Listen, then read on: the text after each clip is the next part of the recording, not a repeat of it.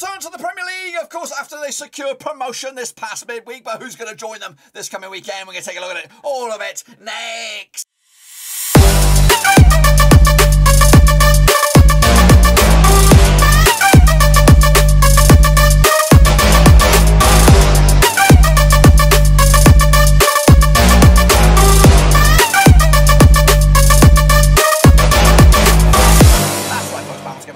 Today, look forward to match number 44 over in the Championship, and we'll get to that in just 1 second. If you know where you've been, smash your subscribe to keep banging today. All things Championship related, Blackburn Rovers related, world football related. We're all here, boys, under one roof. Of course, Rovers still technically have a hope of making it into the playoffs, but of course, we got a monster game this week, of course, which will probably end our hopes and our campaign on a bit of a damp squib. We'll take a look at all of it in a minute, of course. Big shout out to my VIPs. They're the patrons, guys. Thank you for your love, and of course, you know who you are. But anyway, let's jump in the deep end, of course, to take a look back, of course, what happened this past Easter Monday. So these were the games, of course, Rovers against Stoke. You know what? I keep each one of these. I come back and I say, you know, if you want to see the greatest bottle job in history, you've got to review this season from January. Absolute train wreck from Rovers. You know what? And it's just we got 3 games left. You know. I cannot see anything. I cannot see anything. I cannot see any light at the end of the tunnel. I really can't. It looks grim times, and people say that Mowbray has made us not a laughing stock anymore, but this would be a bit of this will actually be a return to form here, make us once again a laughing stock from second all the way out of the playoffs to 8th right now, and of course I could see us crashing all the way down to 10th, 12th, goodness gracious me. But anyway, Blackpool, of course, 6-1 demolition. That's what it's all about against Birmingham. Bristol City with a draw against Sheffield United. I saw that one coming.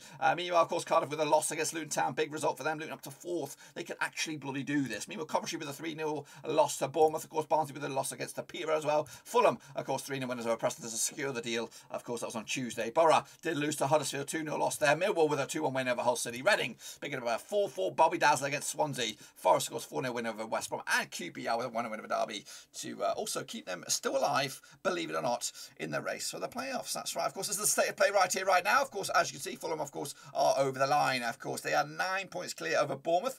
Bournemouth are just 4 points clear over Huddersfield, but they do have 2 games in hand on them, of course. As for Forest, they also got a couple of games in hand and win, but both of those, they'll be on to 73, 76 points as well. But again, it's just a matter of time, I think, before Bournemouth go up. So it looks like it's going to be Fulham. It looks like it's going to be Bournemouth. But we'll see about that. Of course, Barnsley are not down yet. They have a game in hand, but Derby are already down. That's confirmed. It's on the dotted line. And I do anticipate Barnsley and Peterborough will join them. So, unfortunately, the relegation squabble will not be much to get excited about. Let's take a look at our own little league leaderboard then, shall we? Of course, this is, of course, Prediction League. Damien Howard with 9 points there. Well done to you, sir.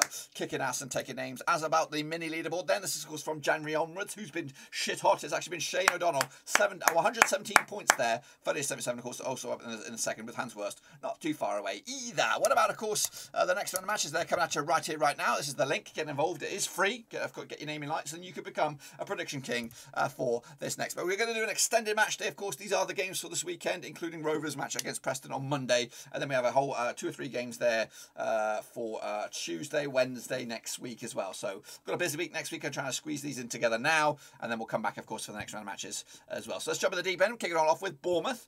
They're going to be taking on Fulham, and a zinger chicken dinner out of the top of the table. Now these two sides have played each other 6 times to 2010. 3 wins for Bournemouth, 1 win for Fulham, and 2 draws. Of course, just 1 defeat though in the past 6 games for Bournemouth right now. 67% form for them. Up against the Fulham side, 1-3 and lost 3 of the last 6. 50% form heading into this. Last time around, of course, over at Bournemouth, it was a 1-0 win for Fulham. That was, of course, in the Premier League back in April 2019. The reverse fixture at Craven Cottage was a 1-1 draw back in December. Fulham up against a 3-0 win over Preston. Of course, Bournemouth with a 3-0 win over Coventry, and haven't conceded a goal in 1, 2, 3 games. Goodness gracious me! So it could be a bit of a chance for Bournemouth to seal the deal here with a big win over the champions elect, I'd say.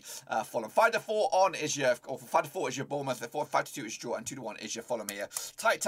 I'm going to go with a 2-1 win for Fulham here, which of course keep that race for the automatics alive for the likes of Huddersfield and maybe even Nottingham Forest as well. Birmingham up against Millwall, of course, over at St Andrews, again taking place on the 23rd of April. And I've played each other 27 times since 1993. 11 wins for Birmingham, 8 wins for Millwall, and 8 draws, of course. Just 1 win in the last 6 there for Birmingham, around 44% form. form for them up against the Millwall side. Of course, 50% form for them. Unbeaten now in the last 3. Pick up 2 wins, 2 draws, and 2 defeats over the last 6. Last round over at Birmingham was a 0-0 draw back in November 2020. The reverse fixture, of course, a 3-1 win for Millwall back in December 2021. Millwall coming into this on the back of that 2-1 win over Hull. Of course, Blackpool with that 6-1 win over Birmingham last round. Of course, bit of a actually conceded what they conceded 10, 12 goals in the last 3 games. So that's averaging 4 goals a game. Pretty terrible stuff for Birmingham, of course. The odds here, 21-10 is your Birmingham, 12-5 is your draw, and 30-10 is your Millwall. Millwall need to win this to keep their dream alive. I'm actually going with a surprise again. 1-0 win for Birmingham to end the season at St Andrews, perhaps, with a win, and maybe, of course, prolong Lee Bowyer's instant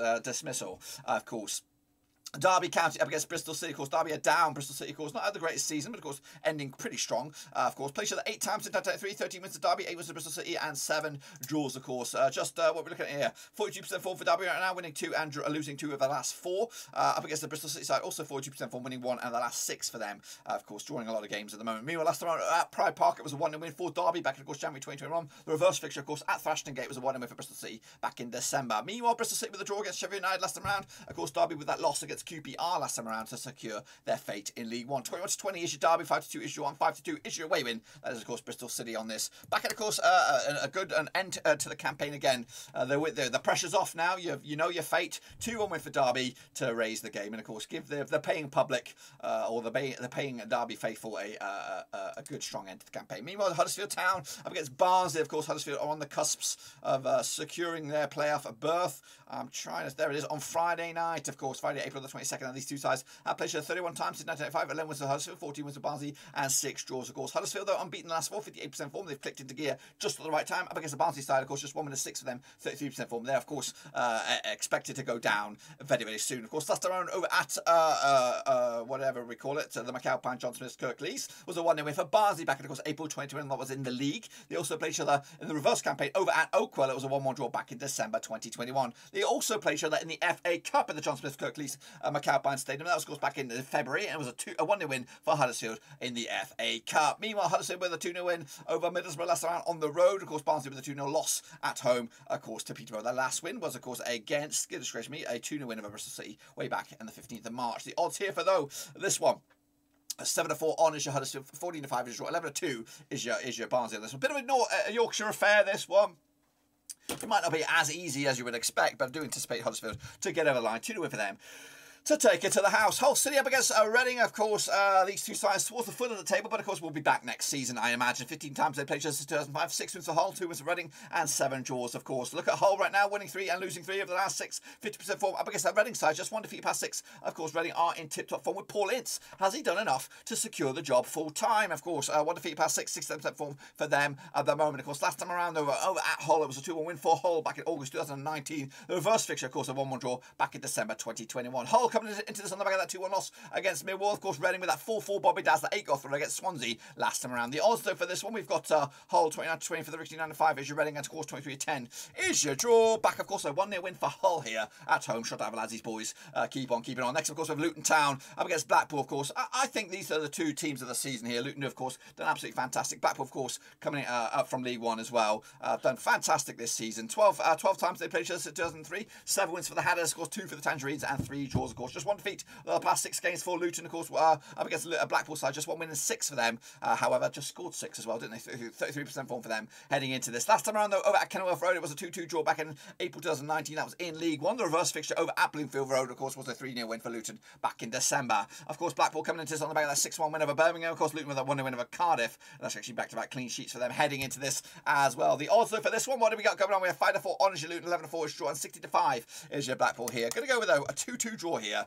Point split right. I mean, of course, I think Luton is still safe. They're all right in that top 6. I think they'll secure a point on this one. Next, of course, we have Peterborough up against Forest, of course. Forest are the team to avoid right now. Play each other, of course, 12 times since 1994. 3 wins for Peterborough, 9 wins for Forest, and 0 draws. Just 1 defeat past 6, though, for Peterborough, and now 67% form up against not the Forest side, of course. 1 4 of the last 5, 67% form over the last 6 as well. Heading into this, though, last time around over at Peterborough, it was a 1-0 win for Forest back in October 2012. That was back in the Championship. Meanwhile, the reverse fixture, of course, over at City Ground was a 2-0 win for Forest back in, of course, December 2021. Of course, Peterborough with a 2-0 win over Barnsley. That's, of course, back-to-back wins, of course, including a win over Rovers. Shit show that was. Up against the Forest side, of course, with a 4-0 win over West Brom last time around as well. The odds here, 17-4 is your Peterborough, of course, 3-1 is your draw, and 13-8 on is your Forest, of course. Can Peterborough defy the odds? No, I don't think so. 3-0 win in the end for Forest on this one. Then we, of course, we have a zinger chicken dinner, of course, over at Deepdale. It's, of course, Preston up against Blackburn Rovers. It is the Northwest Crunch Clash, of course. But, of course, next season it could be all different. With, of course, Burnley maybe getting relegated, Wigan, of course, Blackpool, Preston. It could be a right on Northwest Crunch Clash with, of course, a lot of pride on the line. But anyway, these two sides have played each other 15 times since 2001, 6 wins apiece and 3 draws, of course. Just one defeat past 4 games for Preston right now, 42% form up against the Rovers side,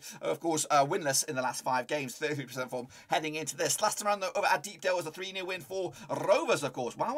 Didn't see that coming back in November 2020. Of course, the reverse fixture over at Ewood. This campaign was a 1-0 win for Rovers back in the day. So, yeah, 2 wins of the last 3. In fact, Rovers just 1 defeat past 4 when we take a look at Preston over the recent few games. Meanwhile, Preston with a 3-0 loss against Fulham. Rovers with a 1-0 loss against Stoke last time around, of course. Let's take a look at this. 13-8 is your Preston, 31-20 is your Rovers, and 12-5 is your draw. I've lost it. I've lost all faith, all belief in this. Of course, the Rovers season's gone tits up big time, and I've gone with a 2-1 win for Preston. And of course, I see this just a painful demise since January, and hopefully I've been Mowbray out on and off, but right now I'm out. I'm all out. It's time to go. We can't be doing it because if you come back next season, Mowbray, you might have another fantastic start to the season, but again, it'll just be the same. It happens. It's been happening season in, season out. There is not just a little dip in form. There's a monster dip every season. Last season, monster dip. This season, a gigantic dip of form. So we can't be having that. I get a little bit of form, and maybe if there was pockets of a bad form, it might be better. But of course, watching 10, 12, 14 weeks of drivel is absolutely painful. So for me, just get this season done, forget about it, get out of town, and hopefully you'll get another job wherever it is, and of course you'll leave with your head held high a little bit, and then Rovers will get a good manager that of course can revitalise a little bit and give a bit of energy back and get the faith back in the Rovers faithful. Anyway, that's enough about that. Sheffield United up against Cardiff City. Let's get into that one then, shall we? Of course, over at Bramall Lane. Now these two sides of course play each other according to my eyes 18 times 2003, 6 wins apiece and 6 draws. It's the mark of the beast. That's right, 50% form for Sheffield United right now. 1-2 lost to and drawn to. Just 1 win in the last 5 though. Up against the Cardiff side, just 1 win in the last 4 for them. 42% form over the last 6. Of course, last time around though, at Bramall Lane, there was a 1-1 draw back in April 2018. Meanwhile, the reverse fixture over in Wales was a 3-2 win for Sheffield United back in December. Of course, Cardiff with a 1-0 loss against Luton, of course, and Sheffield United with a draw against Bristol City last time around. The odds for this one, we have a 20-11 on is Sheffield United, of course, a red-hot favourites to win this one. 3-1 is your draw, 19-4 is your Cardiff on this one. Back in, of course, Sheffield United to win this one, 2-0 win for them, and of course, probably claw into that top 6 into the final couple of games of the season. Stoke City, wow, up against, of course, QPR. That's right, Stoke, of course, grinding out some results recently up against QPR, of course, keeping their teeth or keeping just about hanging in there in that race for top 6, of course, with that win against Derby last time around. These two sides, of course, played each other 25 times in 1986, 8 wins for Stoke, 9 wins for QPR, and 8 draws as well. Stoke winning forward the last 6% form for them up against QPR side, just 1 win and 6 for them, 25% form heading into this. Last time around, though, at the Bet365 was a 2-0 win for QPR back in May 2021. The reverse fixture, of course, at Loftus Road was a 2-0 win for Stoke back in December. QPR picking up a 1-0 win over Derby, of course, unbeaten in back-to-back games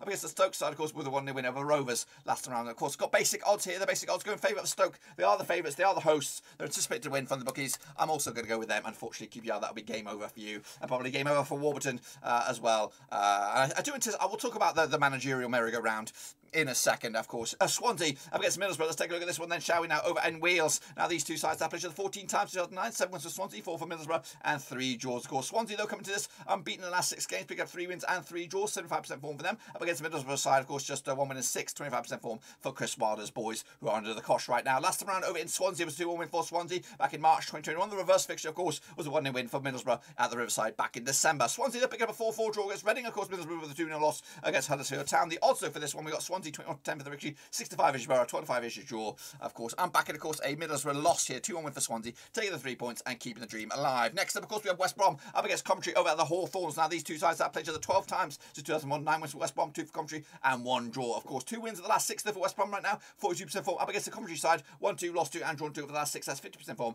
heading into this. Last time around, though, at the Hawthorns, it was a 1-0 win for West Brom. That was back in March 2010 in the Championship. Meanwhile, the reverse fixture over at Coventry at the Rico was a 2-1 win for West Brom back in December. Meanwhile, Coventry with a 3-0 loss against Bournemouth. Of course, West Brom with a 4-0 loss against Nottingham Forest last time around. The odds coming at you for this game. We have 21-20 as your West Brom, 12 as draw. 5-2 is your away win. That's Coventry City. Back, and of course, the Baggies here with a 2-0 for them to take the 3 points and keep the dream alive for whatever dream that is. Next up, of course, we have Barnsley. Of course, these are the midweek games. Of course, Barnsley up against Blackpool. Of course, by this time, I do believe Barnsley will be relegated over at, and this match will take place over at Oakwell. Now, they're scheduled to take place, of course, according to 26th of April at Oakwell. 31 times they played each other 15 wins for Barnsley, 9 wins for Blackpool, and 7 draws, of course. Just 1 win and 6, of course, for Barnsley, of course, heading into this. Also, Blackpool, just 1 win and 6, 33% form of them heading into this match at Oakwell. Of course, at the last time around at Oakwell was a 2-1 win for Barnsley back in April 2019. That was in League One. The reverse fixture, of course, was a 1 win for Blackpool at Bluefield Road back in September. Got no odds here. My odds are in my jeans and my 501s. Of course, going to go with a draw here. 1-1 in the end. Point split right down the middle. And again, Barnsley will already be down at that point. Next, of course, we have Swansea up against Bournemouth. That's right. Wow. Of course, Bournemouth playing the fancy football. Of course, Bournemouth on the cusp of getting promoted back to the Premier League. Now, these two sides played each other 18 times. 2003, 4 wins for Swansea, 9 wins for Bournemouth, and 5 draws. Of course, Swansea, though, of course, unbeaten in the last 6. Up against the Bournemouth side, just 1 defeat past 6. Of course, we do anticipate Bournemouth to lose against Fulham. Swansea to, of course, beat Middlesbrough as well.